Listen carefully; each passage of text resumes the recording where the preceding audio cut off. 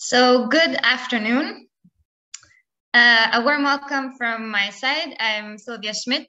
I work for IFOAM Organics Europe, the European Association for Organic Food and Farming. And I'm absolutely delighted to be moderating today this webinar about scaling up and out, and specifically about building short supply chains for the local food economies.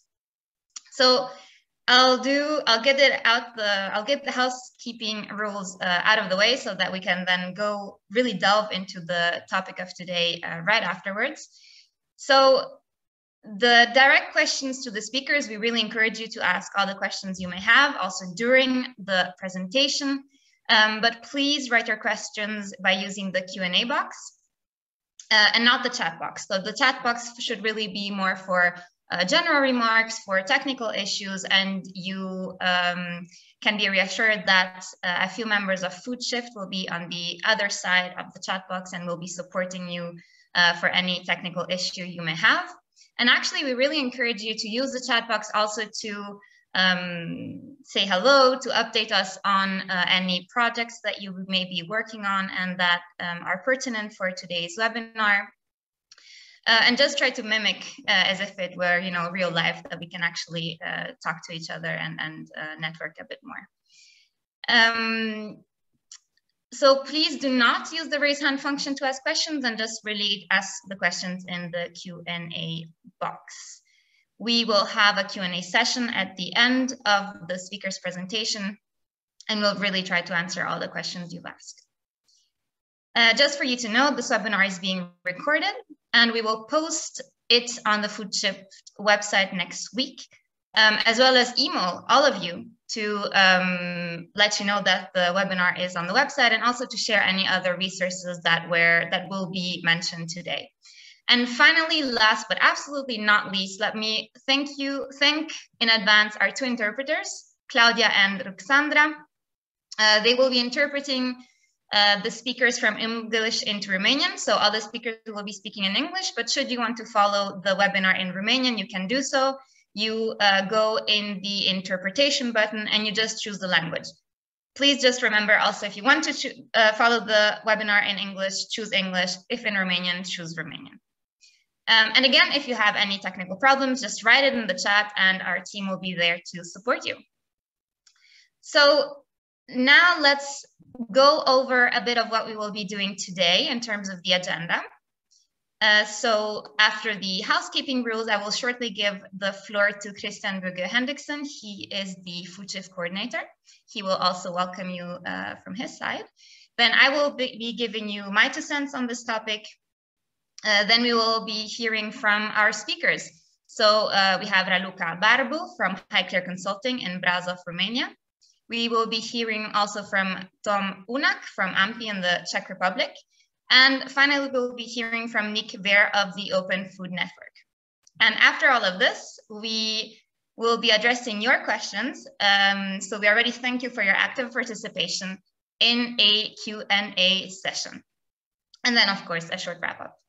So without further ado, I'd like to give the virtual floor to Christian. Thank you very much, Sylvia. And yeah, I would like to welcome all of you also here to the last FoodSHIFT webinar in 2021. We've already had a number of webinars this year, and we will for sure continue next year as well. In the FoodSHIFT 2030 project that I'm coordinating, we are working on citizen-driven innovation to support a sustainable transformation of the European food system. And as an integrated part of the project, we are focusing also on developing a more localized food system as an alternative to the dominating globalized food system. So COVID-19 and climate change may cause disruptions to this global food system. And that has also showed us that a more balanced food system with more food sourced locally and regionally is necessary in order to make the food system more resilient to future challenges.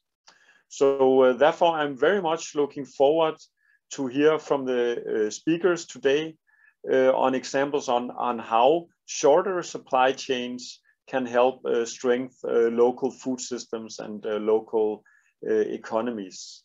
So with these words, over to you again, Sylvia. Yes, thank you very much, Christian. So indeed, we have heard that today will be about building short supply chains for local food economies, and where we intend short supply chains as a way to connect local suppliers with local consumers more directly compared to conventional and perhaps more, well, not perhaps, more complex supply chains that we have even gotten used to in the past few years, also due to globalization. So this webinar definitely comes at a very timely moment. You probably have all heard of the farm to fork strategy, which is this communication of the European Commission to transition holistically towards more sustainable food systems. And this farm to fork strategy acknowledges that the calls for shorter supply chains intensified during the outbreak, the coronavirus outbreak, of course. And the Commission commits to enhancing resilience of regional and local food systems by creating shorter supply chains. And how do they aim to do that? By reducing dependence on long-haul transportation.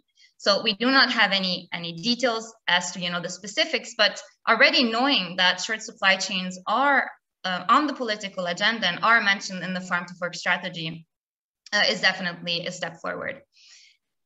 So the interest in local foods is a well-established trend. It's a research trend.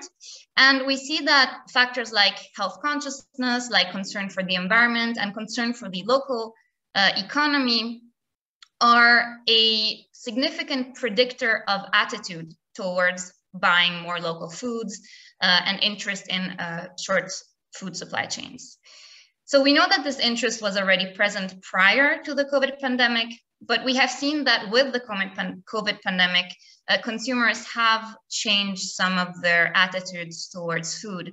So I come from the organic world, and we have definitely seen in 2020 really sales of organic products going through the roof. And also, just as a consumer, I wanted to subscribe to a local box scheme, but none of them was available. There was a very long waiting list. So we really saw and we really see this consumer interest towards more sustainable, healthier foods. So I want to end my short intervention with 2 data points that I found interesting. And the first one comes from a study of the European Commission that was conducted in the summer of last year. So really in the midst of the pandemic. I mean, we could still say that we're now in the midst of the pandemic, but that's, aside. So the respondents were asked to say what for them was a healthy and a sustainable diet. And almost half of respondents replied that for them it was about eating seasonal, about eating local foods. And about a third of them replied that it was about eating organic foods. And while it is not, at least I couldn't really find data about, before the pandemic and after the pandemic, how consumer attitudes changed toward shorter supply chain, I did find that in France, about 29% of consumers said that they buy more local foods after the first 2 months of quarantine. So these are interesting trends, and hopefully it will continue this way. Hopefully they're here to stay, and of course only time will tell. But for now, what we'll do today is hear about 3 different ways of making short supply chains work in 3 different contexts. So without further ado, I'd really like to introduce again, so our first speaker, we have Raluca Barbu from Highclere Consulting in Brașov, Romania. Raluca, the floor is yours.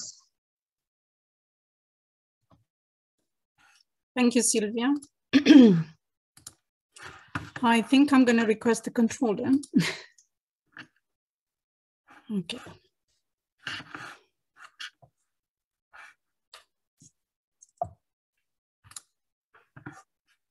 Okay. Right. Hello, everybody. My name is Raluca Barbu. I'm from Highclere Consulting in Romania, partner in FoodSHIFT project. because time is very short, I'm going to be speaking very fast. Please interrupt me if you have questions or something is not clear. Just very briefly, our experience with the concept of short supply chain started actually in early 2004 with working in direct connection with the small farmers, and became more concrete with our involvement in the rural development strategy for the current programming period, which is coming to an end this year. Also personally, I got involved with coordination of the first working group on short supply chain under the measure cooperation. I have to tell you that short supply chain was right at the beginning as a concept, and it requested lots of clarifications at the both institutional level and among farmers and other stakeholders. Couple of years later, the measure had tremendous success. It had lots of funds attracted by partnerships set up under this measure short supply chain for the first time in Romania. Why it is important, this concept for Romania, is because over 90% of the farmers and in Romania, they are managing less than 5 hectares due to farmland fragmentation. And most of it is under extensive farming practices, meaning that also generates small quantities of products most of the time, or has to be put together with other products of different farms. Food safety and hygiene standards have been kept at high level for these small farmers, meaning that sometimes their understanding of what it means to access the market and to sell the market, and particularly in direct sales, took some time to be clarified, and they are still sometimes a bottleneck for the small producers to get on the market. Also, the low access to capital, it took some time for the farmers to become small producers and to get into direct sales and to get connected directly with consumers. Until then, there were more informal networks of short supply chain, so not so professionalized. But in the last years, this is becoming much more official, let's say, and legal, and recognized by both producers and consumers as a very effective way of supplying each other, but also to stay connected directly. Because the communities of farmers are very important for us in Romania, because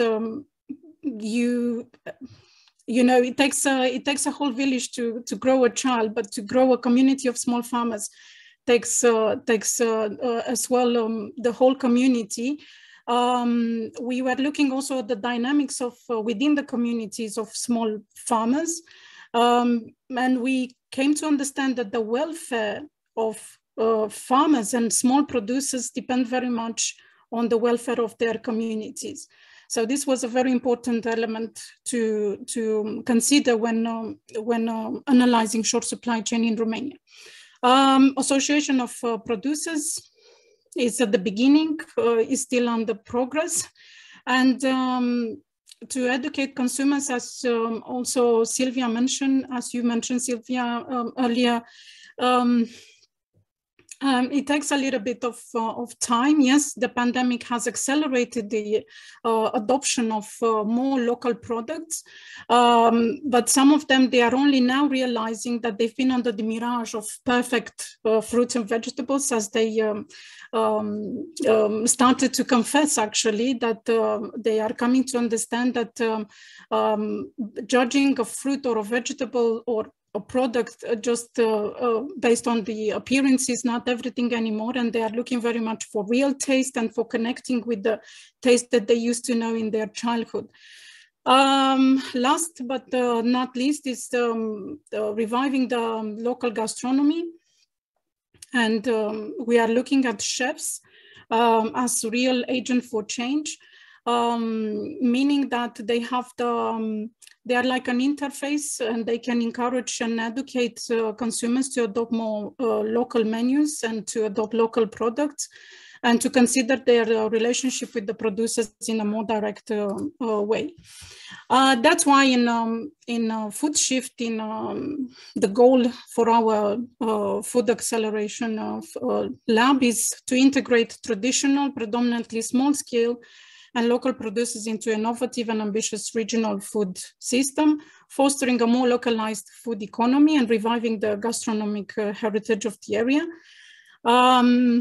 We are a partnership of 3 local partners. It's us, Highclear Consulting, it's the agency of metropolitan area of Brașov, and Iceberg Plus.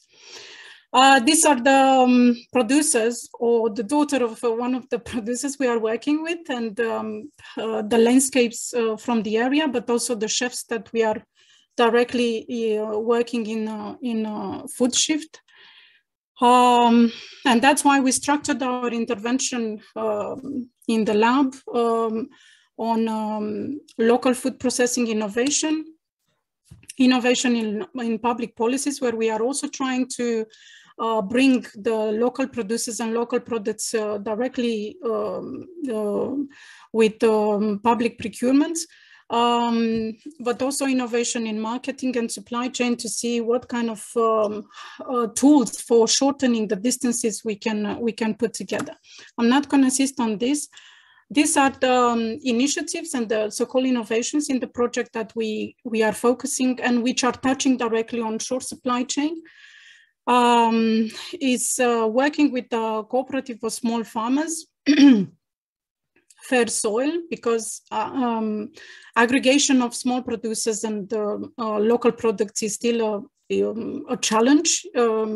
They are not so used to work together, and making the shift, making the transition from those informal networks for selling to become more professionalized and to become more official on the market, it takes quite some time. Also, as I mentioned, it's about working with developing actually a whole scheme and criteria for local menus. And we know very well that restaurants during this pandemic have been under a lot of pressure and challenge. We wanted them not to start compromising on the ingredients, so to still adopt and use very much and promote local ingredients. And by that, local products and producers as well. It's also an initiative that is very dear to me, is the promotion of a chain of gastronomic points, which is touching exactly what I mentioned before about the communities of small producers, because it's very much about, it's about serving food from the farm to the tourists and people who want to try and to experiment local taste. We are looking very much also about how to add value, as you also mentioned about the organic farming, organic agriculture, but also mountain products, because we are in a mountain area, and it's very much about how to add values to the products which are sold through a short supply chain, and how to better promote and increase the adoption and from consumer side as well. And it's also very much about an ongoing working with producers to become more professionalized. We encountered sometimes things were moving too fast, and they said, I don't know how to deal with the bank, canceling my accounts because I haven't submitted my fiscal declarations as a producer. So we are sometimes tempted to push for things a little bit too much and forget or neglect the small stuff which are actually encountered by producers, for instance. So it's an ongoing process that we are trying to see how small producers can become more efficient, more adapted, and more professionalized when activating in short supply chain. as I said, this is the one of the example, the co-op that has been activated, and during the summer they connected directly. So the short supply chain worked directly under testing, our testing in the summer. With the support of the municipality, we accessed the free market, which was not functional for quite a few years. And the local producers had the chance to connect directly with consumers. It was a very interesting experience that we hope to continue next year, because consumers were very curious to learn about the producer, about the products directly from them. And the number of families that actually started to come regularly to the market increased in just a couple of weeks from 5 to 25. So on a regular basis, they were coming to the free market every week to meet the producers and to buy their products. As I mentioned also about the chain of local gastronomic points, it's very much about promoting the communities of small producers, but also to communicate the local taste, the local ingredients, and it's very much connected with tourism activities, attracting tourists to come not just for visiting the area, but also to feel the taste and to buy directly products from the farm. And we also had very nice experience with a couple of sessions with young consumers who declared that they would like to know more. They would like to buy more from local producers. They find sometimes difficult to access them. They find sometimes that they're a little bit more expensive for their income, that supermarkets, unfortunately, still remain most accessible and by hand way of for them for procuring their food. So we took quite some notes from them. My last slide is very much about challenge and opportunities in working with short supply chain. I think it's very much about, we should, as a first challenge, I think is very much about identifying the real needs. Why we want to have a short supply chain, how is one end communicating to another, what are the needs of both involved, and what we have in the middle, if it is anything in the middle, and how to communicate what is in the middle, because sometimes, for instance, we might need a storage place, we need to communicate and to be transparent to the consumers. It's also very much about ensuring quantities and volumes to be consistent. Sometimes consumers are looking for seasonal products, but sometimes they would like to know why they cannot find those products all year long. So it is an ongoing education. It's about innovation. It's about adopting more technologies and apps to shorten these distances and to help communication between the two ends.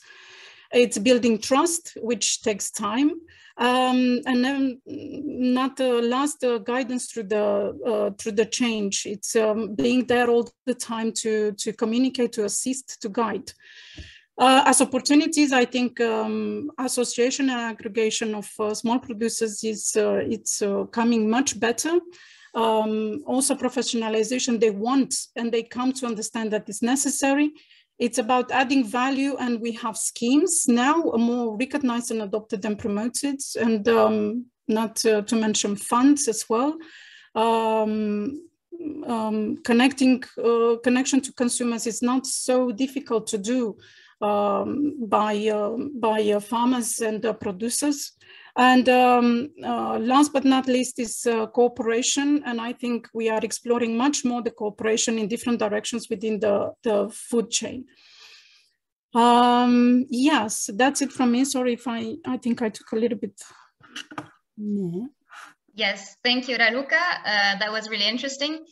I really like that you mentioned the important role of education, both of farmers, of consumers, you know, citizens in general. That's really quite crucial, and I hope we'll come back to that in the Q&A discussion as well. And also, I like that you mentioned the, you know, public procurement, and at least at EU level, we also see public procurement as a crucial way of changing the demand, and therefore also changing the production towards a more sustainable production. But so, without further ado, I would like to now give the floor to our second speaker. We have Tom Unak from AMPI, and AMPI is the Association of Local Food Initiatives in the Czech Republic. So Tom, the virtual floor is now yours. Hello, Sylvia. Hello, everybody. Thank you very much for inviting me to this webinar. I'm very happy to be together with all of you, at least virtually. I will share my screen with you. Okay, can you see my presentation now? Very well, indeed. Thank you. Okay, perfect. So, as Sylvia mentioned, I come from Association of Local Food Initiatives in the Czech Republic. And I will be talking to you about, I will do a follow-up on Raluca in terms of, I will take you through a microcosm of a localized food system, specifically about the community-supported agriculture in the Czech Republic. So what are the, primarily for those who don't know about CSA, what are the key principles? So first of all, it's a direct partnership between organic farmers and a group of consumers who are called shareholders. There are no other intermediaries. We are sharing the risks with the farmers, and this is, at least I see it as a paradigm changing in terms of how consumers are sharing risk with the farmers in a crop failure, for example, and I will talk about this later. We are supporting local solidarity economy. The CSA principles are based on mutual trust, ecology, and food sovereignty, which was defined by the movement La Via Campesina as the right of peoples to a healthy and culturally appropriate food produced through ecologically sound and sustainable methods, and their right to define their own food and agriculture systems. So we are trying to define and shape our own food and agriculture system through CSA, and this model allows us to do so. Short introduction on the context of CSAs in Czech Republic. It has taken its roots in around the year 2008. Up until today, we have around 80 collection points / community gardens all across Czech Republic, and there are more than 3,000 shareholders involved. But we have to multiply this number by at least 2 or 3 because these each shareholder represents a family. So we are feeding basically whole families with this model, and there are around 30 farmers involved in this model. What I'd like to show you now quickly is something that we developed. This is a map of Europe and Czech Republic. I'm sure everybody knows where Czech Republic is. And this is what we came up with in collaboration with the Friends of the Earth, Czech Republic. I will now filter only the CSAs existing. These are the existing CSA in Czech Republic. So you can see how, of course, they are concentrated in Prague, but also in the rural areas. If you click on them, you can see the details, and this is a very important point. We have also option for farmers. So these are only farmers looking for CSA, farmers looking to become part of a CSA, and consumer groups that are looking for a farmer. So this way, this is a very useful tool to connect consumer groups and farmers together. I will go now back to my presentation. Very shortly, case study of short introduction into the CSA where I'm a coordinator. It's called CSA Smetanka, could translate as CSA Cream, named after one community garden. There are 40 shareholders. Again, we have to divide this, multiply this by 3 or 4. So let's say 100 or 20 people are being fed through this model. We have one distribution point. We get bi-weekly deliveries of fresh vegetables from May to December, and we have special. And this is the first year we are also trying winter deliveries, so winter CSA model, and we have 3 partnerships with producers of vegetables, eggs, and goat cheese. And then we have also seasonal or occasional partnerships with other producers, meat producers, fruit producers, etc. These are our farmers, Vojta and Zuzka, with their firstborn son. This is how it looks like when we get the delivery. So the farmer drives it from his farm to our delivery point, and then it's up to us. And this is how we save time and money to the farmers, that we redistribute it amongst ourselves. So there's always a let's say, people or shareholders who are redistributing the produce. So it's not the box scheme, as you might know it. We are saving time for the farmers, so that we kind of measure it ourselves, etc. We get very, very broad varieties of vegetables, up to 15 to 20 kinds or types of vegetables in kilos, could be around 10 to 15 kilos per one delivery. We are also trying to support our farmers and also get to know the reality of the farmers by visiting them, helping them with either harvest or preparing the season in the beginning of the year. And of course, it has a very strong educational quality to it as well. We understand better how the food is grown, where it's grown, and what does it actually mean to grow organically. So, for most of us, it's, or for most of the people, it's probably abstract. What does it really mean to grow without any pesticides and chemicals? So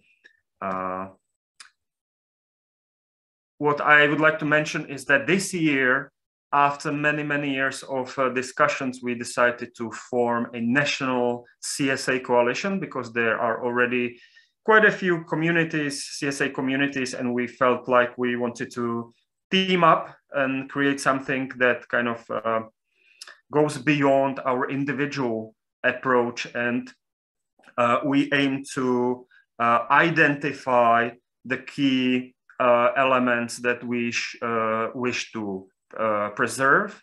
And also one of the functions of these meetings, of the coalition, CSA coalition meetings, is that we hear from the farmers. We invite them to these meetings. We ask them to share their experiences, their reality, their problems with us, and we try to solve these problems or challenges together. And of course, we are trying to help other new communities to set up their CSA models. I'd like to close with opportunities and challenges as well. As I mentioned, the solidarity approach and sharing risks in times of crop failure, for example, is a very significant aspect. This happened to us last year with heavy rains, and basically half of the crops got rotten, and we shared the risk. So we didn't want the money in return. we want the money that we invested in. We left it with the farmer because this was the farmers' kind of only income. So we didn't want to take away the income from them, and we understand that they need to live as well, even though they don't have anything to sell, or not much. Of course, this wasn't for the whole season. It was occasional problems. Another aspect we are considering is integration of low-income groups. And we are discussing models how to really integrate people, especially in these times of COVID-19, people who prioritize other things like, for example, heated room instead of a good quality food. So we are trying to come up with models how to integrate these parts of our communities. And lastly, and this was mentioned already, we believe that in order to address larger population, CSA model will never become the major model. We need diversity of ecological short distribution chain models, and we see a significant potential and systemic solution in green public procurement, which could be pretty much inspired by some of the CSA principles. So with this, I'd like to thank you again, and handing the floor back to you. Thank you. Thank you, Tom. That was really interesting, and I think we can really all agree of how impressive that map was. And really nice to see how really farmers, where farmers are and which consumers are looking for farmers. I see that some in the Q&A have more questions about this tool, so perhaps we'll get back to it later on. Before we go to our next speaker, let me just remind you that in order to ask questions to our speakers, you should use the Q&A box. We are looking forward to all your questions. And now on to our last speaker for today. Nick Veer of the Open Food Network. The floor is yours. Thank you, Sylvia, and hello everybody. I'm very glad to be here and to be with you. Wait, Nick, sorry if I interrupt you. The sound is really not good. I'm not sure how to describe it. Could you try again, perhaps? I will turn off my video, see if that makes it any better. No, it's really as if the mic. It's as if the mic had a problem. Yeah. That's a pity. Of course, it worked well in the rehearsal. Yeah. It worked fine. Yeah. Is that any better? No, it's still really quite bad. Okay. I'm going to try to move to a different place. That's great. I don't know what you did there. It was a lot better. Okay. Is that better now? That's perfect. Okay. Yeah. Oh, good. Good. I will try to turn on video. And is it okay even with video? Is that okay? Perfect. Yeah, it was just a micro sound. Thank you very much. So go on, the floor is yours. Okay, apologies everybody. Good, thank you. Thank you to the previous speakers. Tom, I'm really pleased to hear about CSA. I'm a part-time grower on a CSA in the UK, and completely support your principles and your projects. My presentation is about the Open Food Network. I'm going to share my screen and show you the global community of the Open Food Network. It is a global community of farmers, growers, community food enterprises, and software geeks. What brings us together is a common passion and a common belief that the food systems of the world are broken. The mainstream food systems are broken, and we need to rebuild those food systems from the bottom up. One of the tools we provide to support communities in rebuilding food systems is an open source, not-for-profit platform. It was developed originally in Australia 10 years ago. We brought it to the UK 8 years ago. It's now in 20 countries, with another 15 countries in the process of deploying the software. This is what it looks like in the UK. This is a map of the Open Food Network in the UK. Many of these are CSAs. You can see there's tractor symbols here. These are people who are producing food, and there's also shop symbols. The shops, in some cases, may be farms. They may be farmers and growers who are selling direct from the farm, or they may be food hubs. And I'm going to talk quite a bit about food hubs in a moment.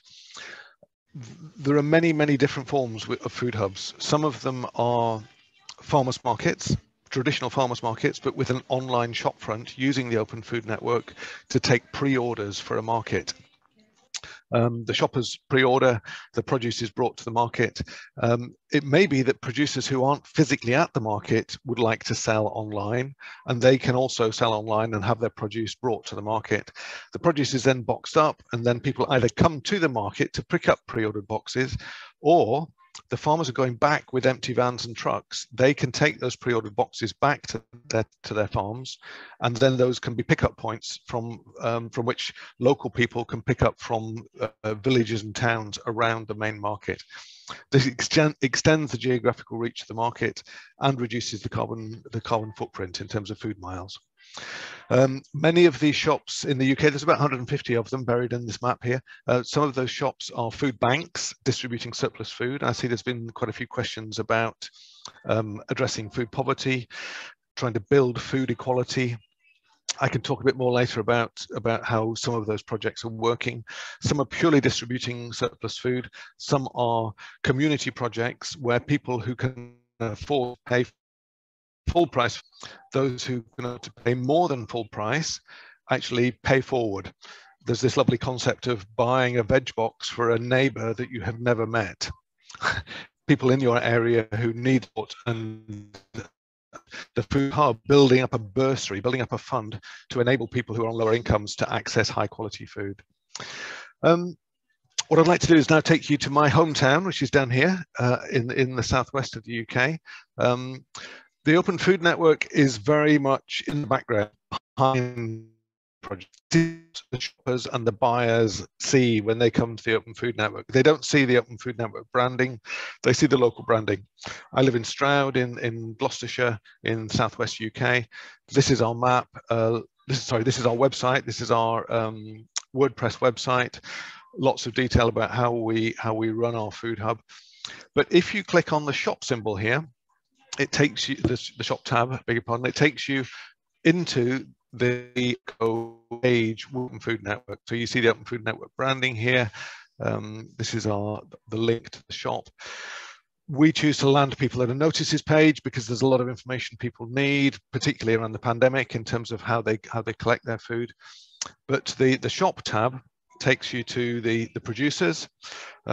We can see there are 85 different producers selling through this food hub. We are bringing together a range of producers across the board. Some of them are CSAs producing vegetables, some are meat producers. You can see we've got all these different categories of food represented on the right hand side. And the shoppers can filter on what we call properties. So if they're only interested in certified organic produce, they can filter there.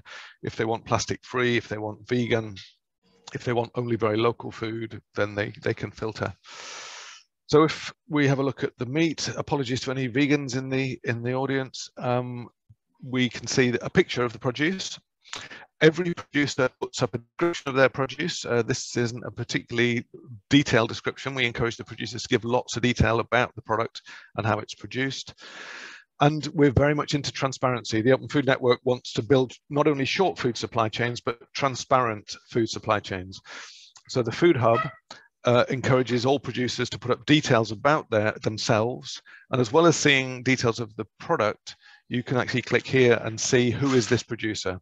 He introduces himself. He gives a lot of detail about his farming and his butchering techniques. He puts up his phone number, his website, his email address, his social media links, so that we can build connections between the people growing the food and the people eating it. The other point about transparency is that the producer will set the selling price for their product, and then the hub, the distributor, will make a markup. They will add a percentage to that selling price. And the shopper can see that. They can see exactly how much of the final selling price that they're paying is going to go to the producer and how much will be retained by the hub. It's a standard e-commerce platform. You simply add products to your basket, and then when you check out, you have options to have different shipping methods at checkout. So this particular food hub has options to pick up from the pickup point, There's also a home delivery service where the shopper can pay a little bit extra and have the produce delivered either by cycle courier or by car. And there's also different payment methods. This particular hub is only taking credit and debit cards. There are options to pay by bank transfer or PayPal or cash or check or whatever. So that's the front end for the shopper. Let me take you briefly to some of the details here in terms of the administration. I mentioned earlier that the producers are setting their selling prices. They will set up their products here. If there's a large product range that can be imported, the hub will set up an order cycle, a period during which a shopper or a buyer can place an order. All the orders can be monitored and considered as they come in. Lots of reports. You can imagine with 85 different producers and a product range of about 2,000 products, we need to know in a lot of detail exactly which products are being delivered, and we need to know which shoppers have ordered which produce. So we have a series of different reports so that the pickers and the packers can then prepare the boxes and the bags ready to go out to the shoppers and the buyers. I'm not going to go into a lot of detail here. This software is designed and developed. As I mentioned earlier, it's open source. It's owned by the people who are using the software. And they are the people who over the last 10 years have been saying, I'm running a CSA, I need this report. I'm running a food bank, I need to link with my accounting system. I'm running a shop direct from my farm. I need to know what my cropping schedule is for this week. And so we've developed this software and we continue to evolve this software to meet the needs of the people who are using it. We have a new release of the software every Tuesday. So the software is evolving on a weekly basis, and there are people all over the world who are contributing to the code base, which is a common code base. We have 9 core principles. As I mentioned, we're open source. This is the global website that I'm looking at now, and these are the 9 core values that we hold to. And I'm currently working. I'm actually calling from Portugal, even though I'm based in the UK, because I'm working currently with all of the different European countries who are using the Open Food Network to develop an Open Food Network Europe, which will be an umbrella organization that will bring together all of the European countries to look at what are the common issues in terms of short food supply chains across Europe, and how can we share best practice. So it may be that a food hub in Germany has evolved a new way of distributing chilled or frozen produce, and that information is really useful to somebody in Italy who's using the same software and wants to learn from a community of practice. The other thing I want to mention is that the Open Food Network, as far as I know, is the only global global open source platform. There are many platforms that offer an e-commerce service to build short food supply chains, but most of them are proprietary. They are owned and controlled by somebody who has set up the software in the first place. We believe that if we are going to rebuild a food system, a new system with different tools than the tools that we use to build the current system. And the current system is built on ownership and control. And we believe that if we need to rebuild, we need to build with tools that are in common ownership. Having said that, there are some incredibly good software tools out there, proprietary software tools that do things that the Open Food Network doesn't do. So in the last few months, we've been working on an interoperability project. It was piloted in France last year. In France, the Open Food Network set up something called the Data Food Consortium, which brings together many online platforms and develops a single data standard so that producers, farmers, growers, community food enterprises can set up on one platform, and their data can then be interoperable with other platforms, so that if a farmer wants to sell produce on multiple platforms, they can easily do that with a common data standard. And I'm happy to talk more about that later. I think I've taken my time. I'm very happy to take more questions as we go through, but thank you for your time, and I will stop my screen share. Back to you, Sylvia. Yes, thank you, Nick. That was also a very impressive map and a very impressive tool overall. And we're seeing Raluca's, okay, there it is. So now let's go into the Q&A session. I really liked one thing you said, Nick, which was about you can pay a meal for a neighbor that you don't even know. And actually, I'm Italian, and in Italy we have that for coffee. So you can go in a bar and you can pay for a coffee for someone that you don't know. So indeed, it's a nice initiative. So I wanted to go back to the question of food poverty, as we also have a couple of questions on that in the chat. And one of them is directed to Tom, which is how, Maeve Hofer asked how the integration of low-income groups is working in the Czech CSA. And also we have another more broader question about, in terms of improving, sorry, now I have some chat message on it. Okay, so, well, I don't see the question anymore for some reason. Anyway, so more generally about food poverty, how is it working for Tom? Nick, if you want to elaborate a bit on that, and maybe Raluca as well. I think you mentioned it a bit less, but perhaps any thoughts on this important topic? Tom first. Yes, thank you. Well, it's incredibly delicate issue and process. What we basically, of course, we are discussing it for a very long time, also on an international level, on urgency, which is, the overarching organization for CSAs in Europe and worldwide. There are many examples, but in Czech Republic, what we basically, it's a very long-term integration process, because we are trying to integrate people from completely different reality, economically and culturally, often. And currently we're discussing integration of a single mom with 2 kids. And the mom, she's working 2 or 3 jobs and can't afford to pay their daughter's lunch at school. So, but on the other hand, when we discussed the proposition to integrate them in some way, we also found out, and this is one of the key problems, that they don't have time to cook. So what you saw in my presentation, most of it is fresh produce, which is, super cool and stuff, but you have to process it somehow. You have to, spend some time cooking it. And this is one of the first barriers to, Yep. Kristen, can you turn your, okay, thank you. So the cooking part and taking the time to cook is one barrier, and second is the capital or the money barrier. And this, what we decided to do is to collect finances to pay up for all or part of the cost of the produce for this single mom.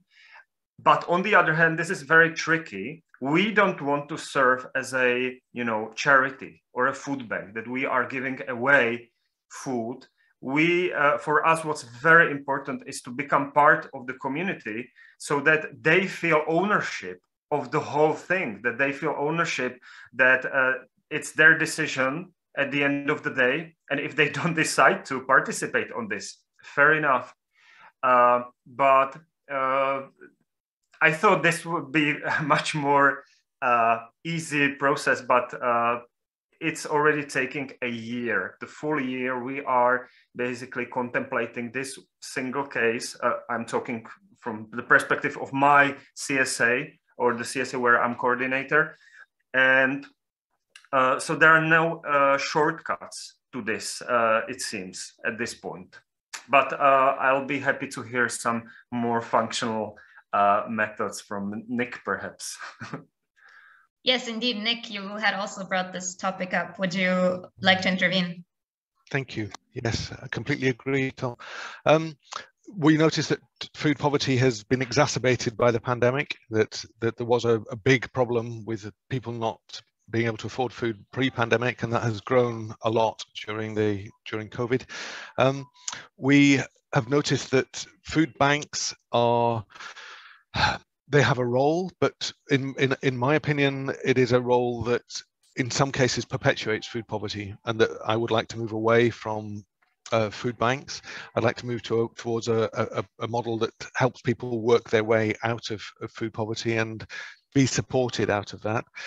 We do have some food banks within the Open Food Network distributing surplus food, either surplus food coming direct from farms or from supermarkets.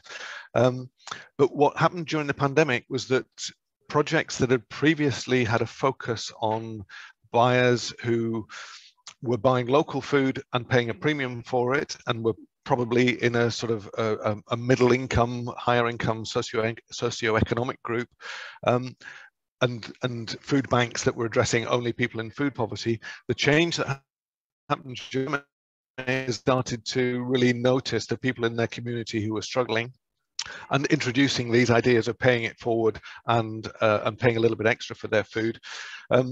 Another project that came up was a project within the Open Food Network called Freezers of Love. Now, the Freezers of Love is a community project that takes surplus produce from farms and local sources. It then makes frozen meals. It puts them in freezers around the community, in church halls, in people's back gardens, people's garages, places where people can access those freezers. And the food is available on a donations basis. Many of the freezers have a microwave beside them, so homeless people can come in and take a frozen meal from the freezer, put it in the microwave and eat it immediately. If they want to, they can make a donation at the point of taking a meal, and people can make a donation without taking a meal. All of that is kept confidential.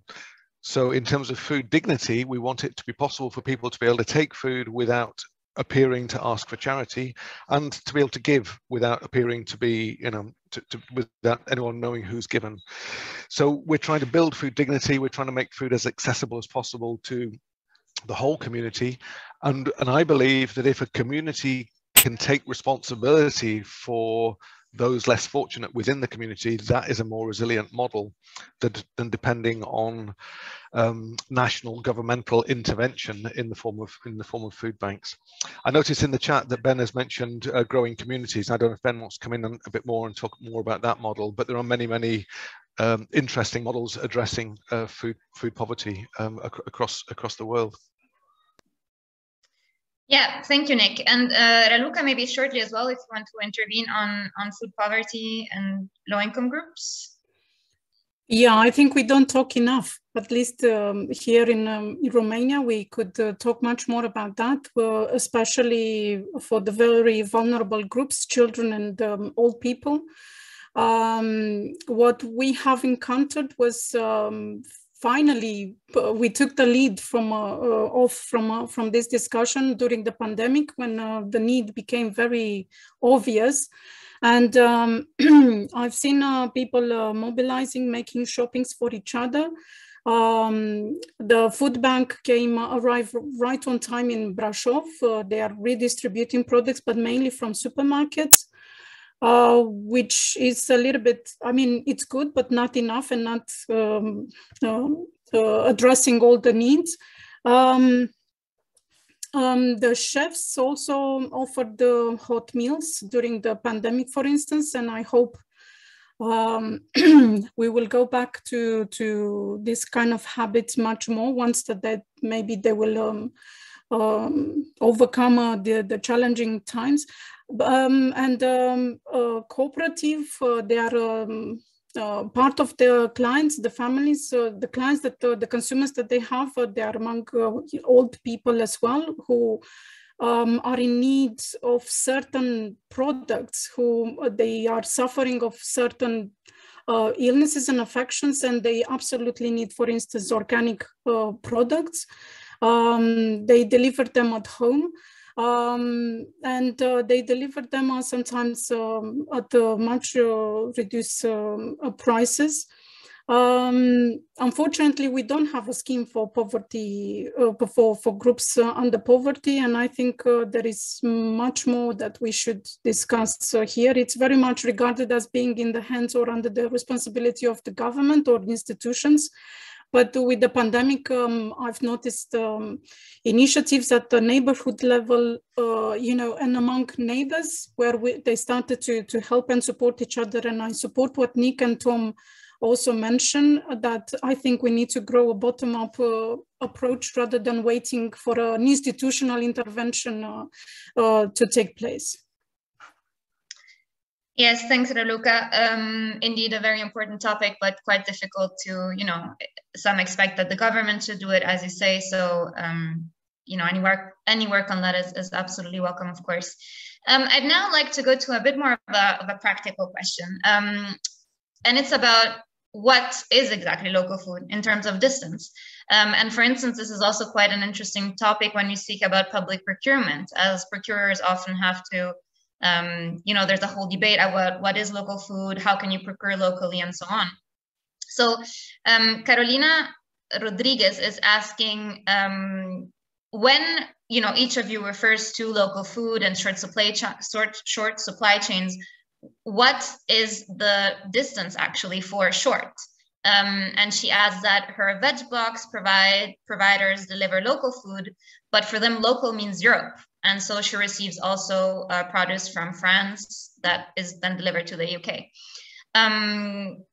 Perhaps Tom again, and we take the same order. Do you have any thoughts on that? I'm just trying to measure the distance between us and our farmers. It's, I'll tell you right away, just to, so basically, 82 kilometers. Okay, so that is indeed quite local. 80. So it's outside of Prague, 80 kilometers away from Prague, and I mean, look, Czech Republic is a very small country. It's to consider local something is basically 100 kilometers here, 100 kilometers there.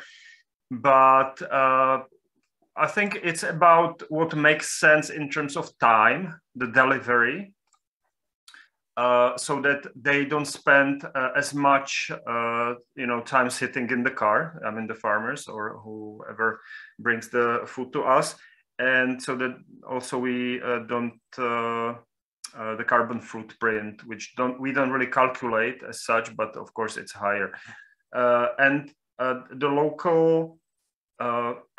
We in the Czech CSA, we really don't frame the locality as a nationalistic aspect, that it ends with Czech borders. Not at all. There are some cooperations with Austria, for example, on the border of Austria or border of Poland. So this makes sense to us, and I think it's more about the type of food that they are growing, that it's suitable for the local climate and the local conditions and the soil, the type of soil that they're using.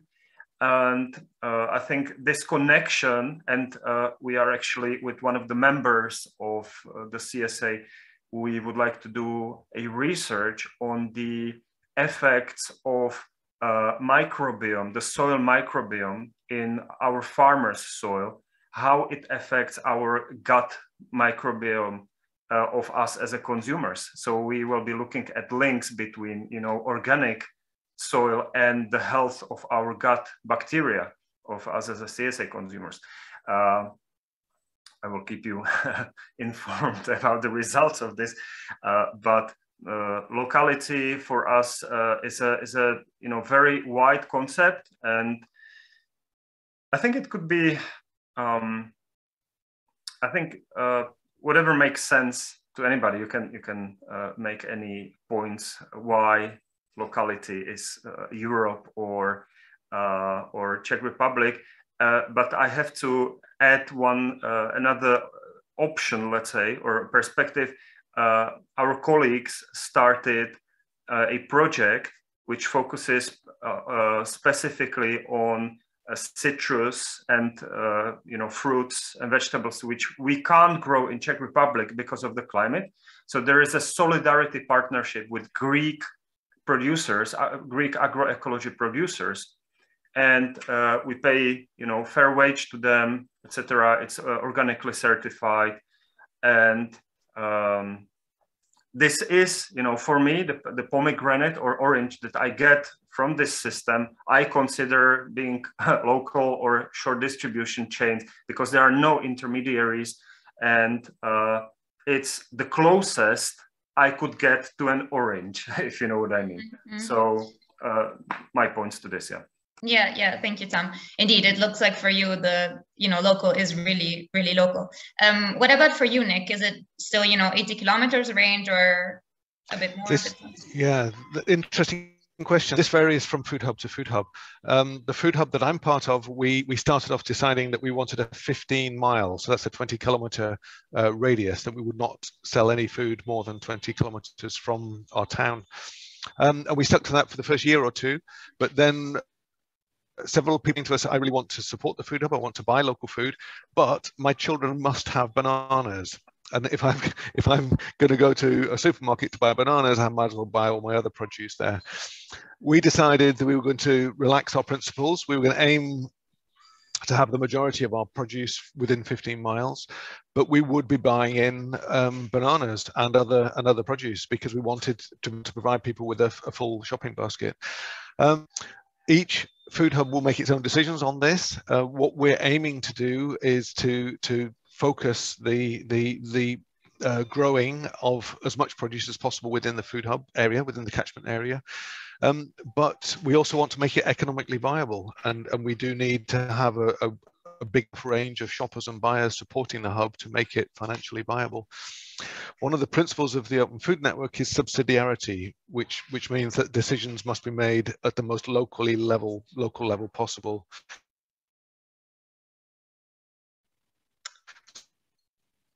Nick, you. So, okay. I think you were having a bit of a technical problem for your last 20 seconds. Sorry, apologies. Can you hear me okay now? Is this clear? Okay, apologies. So the principle of subsidiarity is about decisions being made at the most local level possible. And if a food hub wants to set a very tight geographical limit, then of course they have every option to do that within the Open Food Network platform. And it is a difficult decision in terms of making an enterprise economically viable. How tight do you make that? Yeah, great. Yes, thank you, Nick. Raluca, do you have any thoughts on this, distance of local and short supply chains? Yes, we have defined that for the sake of the short supply chain measure. And it was set for 75 kilometers, actually. So how short is short. We also measured, because the way that the country is structured is made up by 40 counties. So more or less there are 40 urban centers that we look at. And when we started to measure the distances relative to these urban centers, it turns out that actually they are about 90, more or less 90 kilometers. But let's say the convention that it was made for the measure funded through the Rural Development Funds, it was set at 75 kilometers. Also, what is short supply chain is made up, we have a definition, is made up by producers, consumer, and with maximum one intermediator. That's why I was also mentioning that it's very important to clarify what is the role of this intermediator. And in terms of food hubs, we don't have one yet in Brasov, but we visited the one in the nearby county. Just as Tom and Nick mentioned, it's also very important what the area is, the production potential of the area is. And for instance, the Food Hub was mentioning that they are struggling a little bit to sell products from the area because people are connected to what I mentioned about the informal networks. They know somebody, they have somebody in the countryside who can source them with some of such products. So people, when they go to the city, sometimes they are looking for more sophisticated products or products coming from elsewhere. I think this is the ongoing education that we need to talk on and on when it comes about acceptance and understanding of local products among consumers. But they are also looking for artisanal local products. When it comes about food hubs, there are different examples and different cases, more successful or less successful in Romania. But we do have a so-called definition of local. It's 75 kilometers wide, and a definition of the short supply chain. Maximum one intermediator would be good to every time to mention what is the role of that intermediator. And we are still experimenting with some food hubs, which are competing greatly with supermarkets in the region. Yes, thank you, Raluca. And I see this question has raised quite some interest in the chat as well. Some saying that is not, really per se about distance, it's rather about values and, am I buying something that is sustainable or not? Also saying that, 80 kilometers in a mountain are different compared to 80 kilometers in a flat area. So clearly a very interesting debate. I would like to now move on to other questions that we have in the Q&A. And I think this one is mainly for you, Nick. How does open source food assist with the management of agricultural inputs for farmers? And what participation do consumers have in the process? Okay, can I clarify what the question, what the person asked the question, what they mean by agricultural inputs? Are they talking about in terms of fertilizers and seed? That's what I would gather. It's an anonymous question, so I'm not sure, but that's how I would read it as well. Okay, the Open Food Network does not have a role at that side of the agriculture. The Open Food Network is about taking produce from the farm out to the people who are eating and buying that food. We don't, as such, have any involvement in the inputs to agriculture. In terms of the consumers, everybody who uses the Open Network has a role in influencing the direction of the platform. That includes the farmers and the growers who are using it to sell through the platform, and it also includes the hubs and the shop fronts and the people who are buying that food through the platform. We have several ways of doing that. We have a signal group, we have a discourse channel, we have a website where anybody can make comments.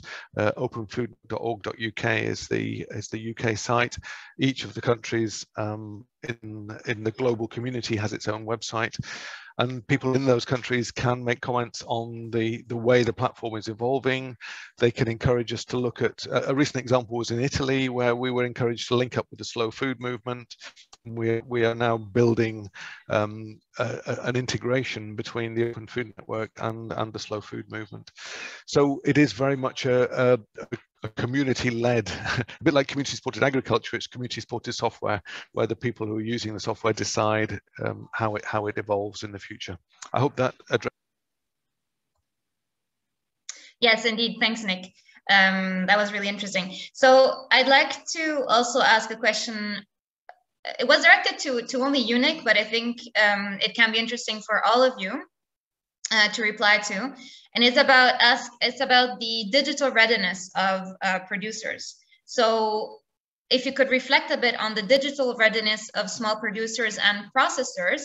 And actually, I will also ask Raluca to sort of develop upon that, because I was really interested in what you were saying about, professionalizing the producer's work. So how did you do that? How do you tell them, you have to go to the bank and do that and that? So I was really interested to hear more about the specific question for Raluca, and then to all of you know more about the digitalization of producers. So perhaps Raluca, would you like to start?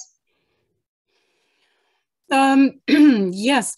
They are very curious, the producers, first of all, how they can integrate technology over the farm. And that is triggered by a real, very practical need. Labor is becoming very short. So they are, I think, thinking very much in terms of what can be transformed and what can be replaced with technology. Only when they are constrained by certain needs. So they are already talking about how they could control, for instance, irrigation and temperature, and what kind of devices they could connect to their phones, for instance, in terms of controlling and monitoring the production. This is one of the most obvious needs that they have.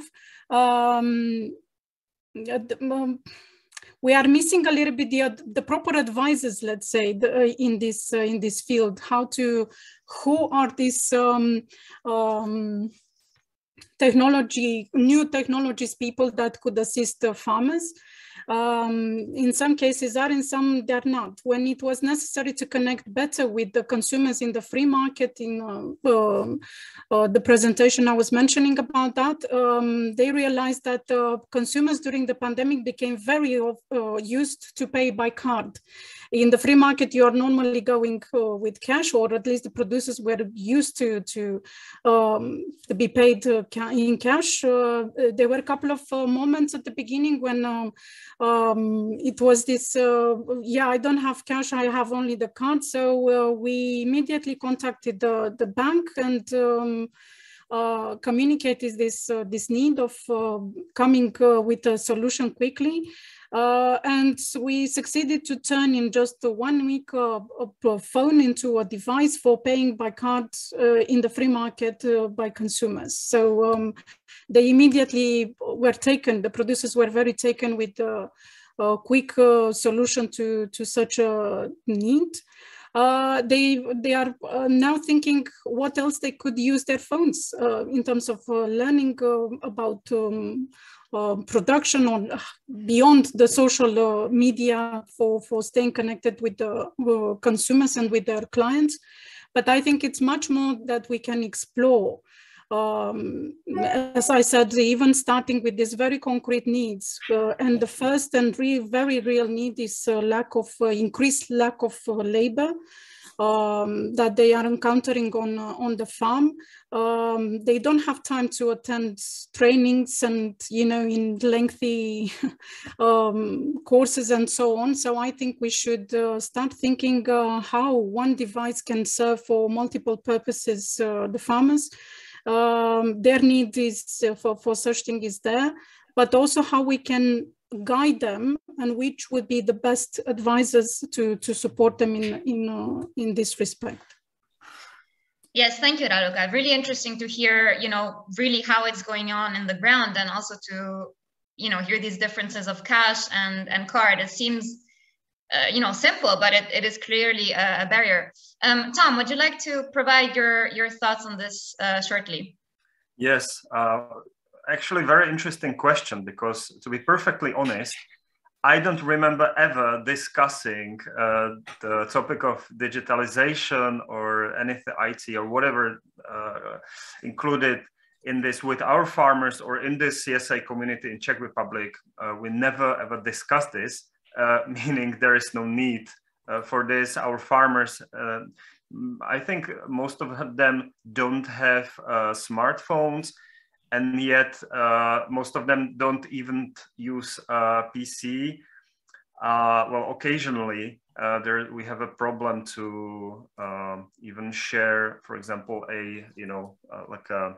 orders with them. So it is problem time to time, but nothing that can't be solved with a short call.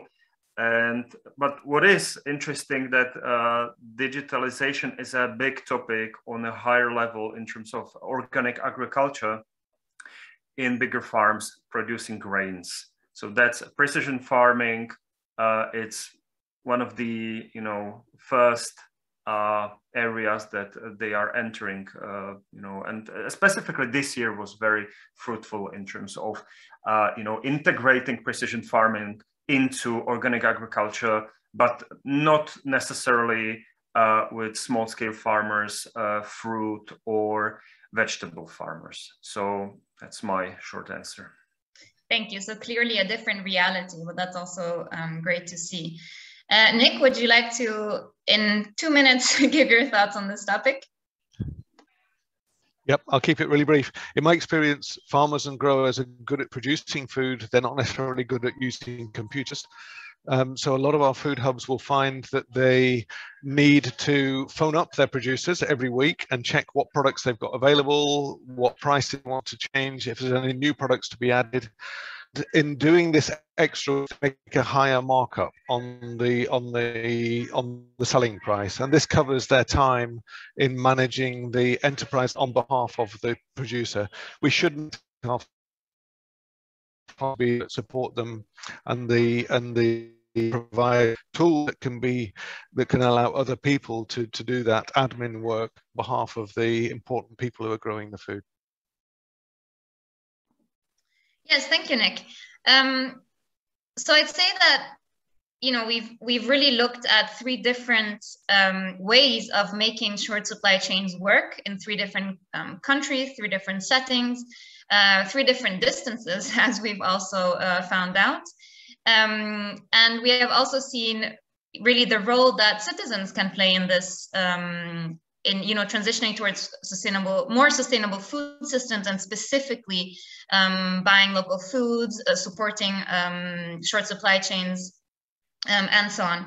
I was also very pleased that we could then speak about also other important topics such as food poverty, such as digitalization, such as also briefly about public procurement. So I hope that you all found this webinar as interesting and as thought-provoking as I found it.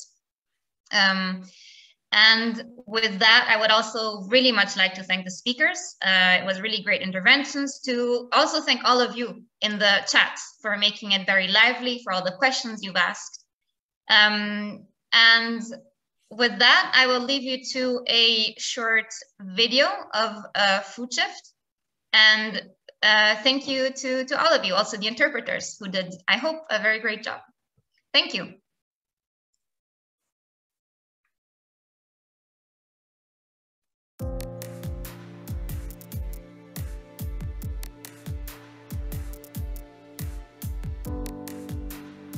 FoodSHIFT 2030 is an EU Horizon 2020 project, which is running over 4 years and is involving 31 partners from in total 12 countries. The objectives of FoodSHIFT 2030 is to transform the European food system towards a low-carbon circular future, including a shift to less meat and more plant-based diets. The cities which are involved are Athens, Avignon, Barcelona, Brasov, Berlin, Bari, Copenhagen, Ostend and Wroclaw. We will be working on strengthening the local food system and making the eaters and local producers closer and in cooperation. We're focused on building open source technology for urban agriculture. We're establishing a Food Life Center, which is a sort of food hub or food campus in the former Tempelhof Airport building in Berlin. We build on the method developed by Copenhagen House of Food, try to educate the kitchens to demand more locally sourced produce. We are expanding the agricultural park in Ostende. Involving youth, entrepreneurs to recover abandoned land.